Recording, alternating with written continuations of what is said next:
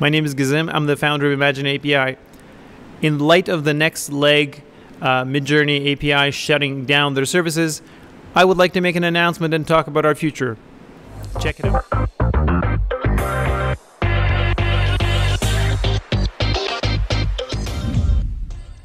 I wanted to record this video and essentially talk to you about the future of Midjourney API. Another API for Midjourney, it was called the next leg, got directed by Midjourney to shut down operations, and they have done so. The good news is that we have had no such communication with Midjourney. We are operational, and we can take anybody that has been using the next leg, and we can transition you guys to Midjourney API and make sure you have a smooth experience and can continue creating products on top of Midjourney, because we think it's an amazing tool and we want to make it available to you on a continuous basis. Now, having said that, we haven't received any threats from Midjourney, and people ask, well, what does the future look like? Are you going to get the threat as well?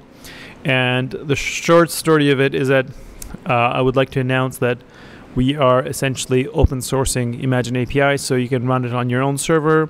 We prefer that you do the cloud version because that allows us to keep operating it and make improvements to it.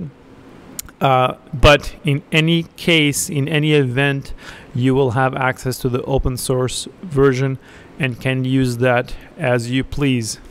There's a license file, so obviously adhere to that. But that's the announcement.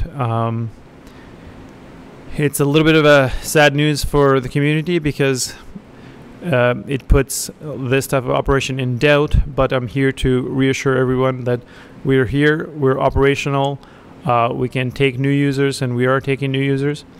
And at the end of the day, we have the backend of the open source code. It's on GitHub. You can check it out for yourself, and please do support us by using the cloud version.